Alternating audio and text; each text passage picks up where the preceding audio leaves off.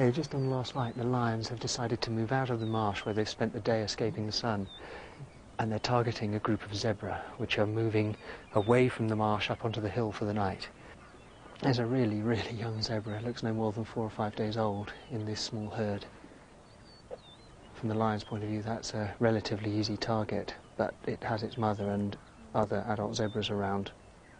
They're incredibly wary, able to pick up the slightest sign of danger. So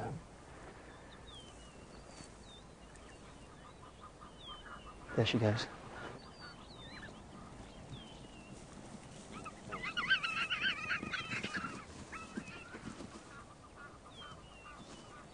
It's incredible to see how their strategy is changing. Over the weeks that we've been watching them, they started as bumbling adolescents, really, and now they're working as an organised team, as you would expect with the pride of lions, moving left, moving right, and then another one through the centre to pin down their prey.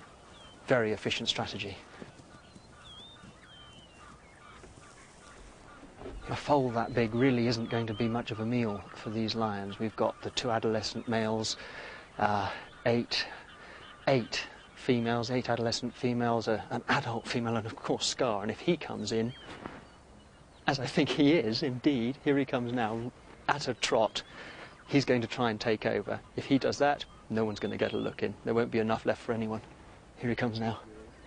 It's the only time you see him animated. Most of the time he's lying down trying to look pretty.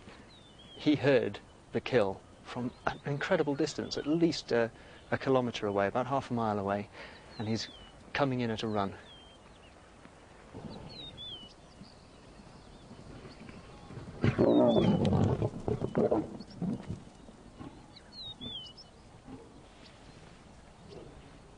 And no one messes with Scar.